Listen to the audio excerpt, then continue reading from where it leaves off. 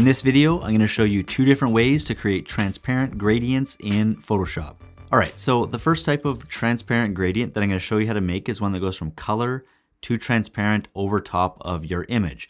And while we can go over here and add a new layer and then do this little drop down and select this one, which is the foreground color to transparency, and then draw in our gradient like this, the better way to do it, if I just delete that, is to just go down here to this little half circle thing, click on that, and then select gradient right here. That's going to apply a gradient fill layer, and it'll open up this gradient fill dialog box. And just so you know, for a gradient here, it comes up as pink because that was the color that I had in my foreground right here. So if I cancel that and then change this color to something else, let's just say like a blue, and then I went down here and clicked on gradient, it would now be blue instead. So before I show you how to change the colors and stuff in here, let's take a look at what else is in this dialog box. So first of all, we can change style. So right now we're on linear. You can change that to radial, which is from the middle out. You can go angle, which is a weird one. It goes like harsh here and then slowly transitions all the way around to the transparency.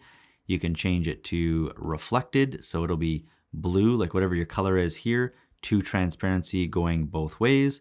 And then there's diamond, which is similar to radial, but now it's in a diamond. Now, if I go back to linear, angle is pretty obvious. You can just change the angle that it's going to go. So it'll just point in the direction that it's going to go from the color to the transparency. So I can just flip this down on an angle, up, down, whichever way you want to go. I'm going to keep it facing up because there's more kind of unimportant stuff going on in my image down here. As for scale, you can click and slide it up, and that'll make the transition from color to transparency more gradual. You can see there's even some blue over top of the dog now, but if I scale this back even to here, that'll make the transition much quicker, like more harsh. So if I go down to basically nothing, it's going to be a really harsh line. So I'm just going to scale this back up to 100 for now, and then reverse obviously just changes the direction of this in here. So if I click reverse, it's now going to go transparent to blue, and it'll flip it in terms of the direction that this is in. So if I went to radial, for example, originally when I didn't have this, remember it was just a blue like spot there. So most of the time if you're picking that one, you're probably going to go click on reverse and then maybe like expand it out so that you can actually see the kind of hole in here and create kind of like a vignette effect.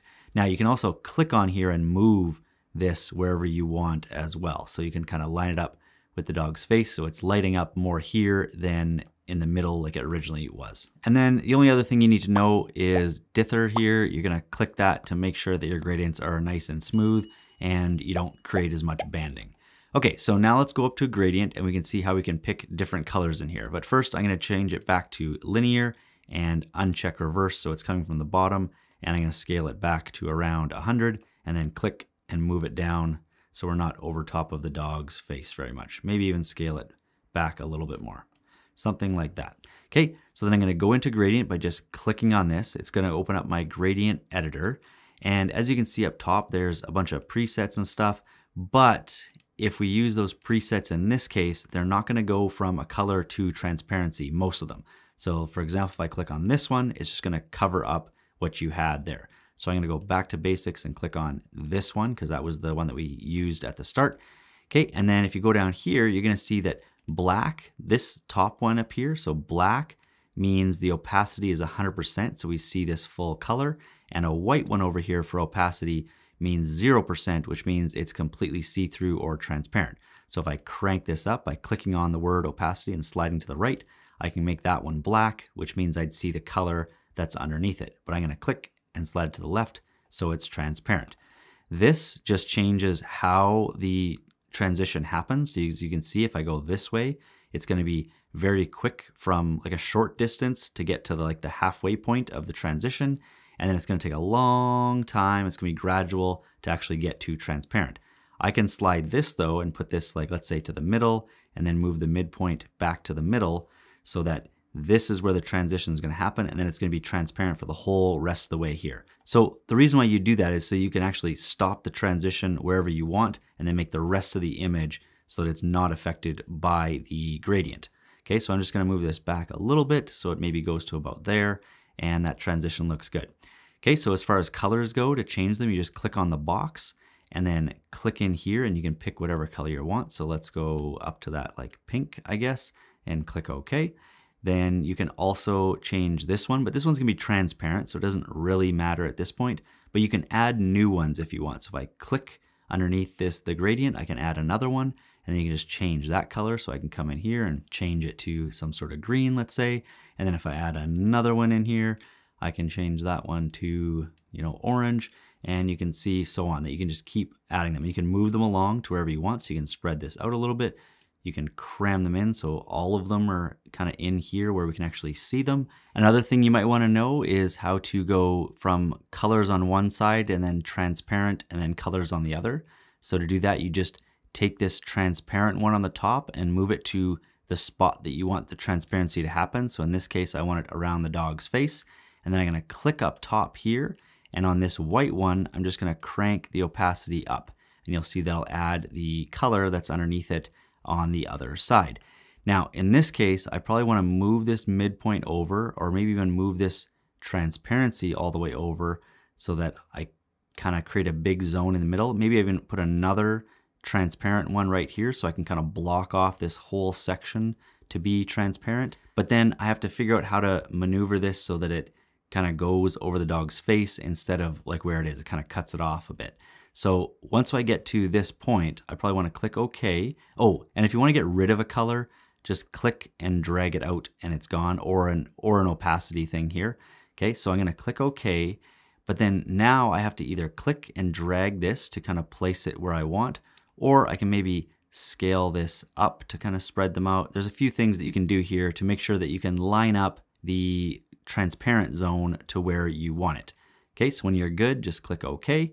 And then over here, you can decide if you want to keep the colors the way that they are, or maybe you can go into your blend modes here where it says normal and pick something from here. So just scan through until you see something you like. So maybe vivid light makes these colors pop a little bit. And then you can always drop the opacity if you want as well to kind of soften the effect of the gradient. All right, so the second type of transparent gradient that I'm going to show you how to do is one where the image is actually partially transparent as well. So you can see part of it and then it fades off into transparency on one side. So it's really easy. All you have to do is click on your image, go down here to this box with the circle on it and click on that. That's going to put a mask on it. Okay, so now when we go to our gradient tool and then click up here on gradient editor, you'll see this window show up. Go into basics and pick black to white right here and click OK. Then make sure you're on linear gradient up here, the very first one, and just make sure these things are the same up here. Make sure reverse is not clicked. Then wherever we click, as long as we're on the mask, make sure you're still clicked on the mask. Wherever we click, that's where it's going to be fully black, which means it's going to be transparent. And then wherever we end our click, that's going to be fully back to being visible. So if I click here and drag to here, we can see that this is now transparent and it slowly transitions back to being fully visible right here. The shorter you make your line, the quicker that transition is going to happen, the more harsh the transition is going to be. And the longer you make your line, the more gradual that transition is going to be. One thing to be aware of though, is if I move this image over, let's say, and then I try and do the same thing. So if I go here and try and transition, if you don't have your image right to the edge, you might see the line of your image. So you still might want to start right there to drag so that you can get rid of that line of the image. A few other things you can do to manipulate your gradient is to choose a different type of gradient. So you can pick maybe radial or diamond or reflected or whatever up here. You can also click in here to go back into your gradient editor, click on one of the blocks right here, one of these two, to see this midpoint diamond thing. And you can just adjust to one side or the other to change how the transition happens. So if I go to this side, you're going to see that the black, so the transition from transparent to the midpoint of gray is going to take a long time, is going to be very gradual. And then the transition from the midpoint to white is going to be pretty quick. So if I click here and draw that line in, you're going to see that this is going to be very gradual and it's going to be a little more harsh of a transition right here, like a little bit of a quicker transition. And if I flip that around by clicking here and dragging it to the opposite side, this one's going to look like this. So really kind of quick here, and then it's going to slowly fade in over here. Okay, so the last thing I'm going to show you is how to save your transparent gradient into an image. So you just go up to File, Save As, or you can go Export and Export As, and just make sure you put it as a format to PNG right here and check transparency. This should all be fine, and then just click Export, and that will save it as a PNG transparent image, which means that if I delete this layer mask and bring this image over and then go to Place Embedded, you can plunk it onto any other image and you will see the transparent gradient right there. And that's it. That's all I got for transparent gradients. If you got something out of this video, make sure to drop a like. And if you're new to the channel, please consider subscribing, and I'll catch you next time.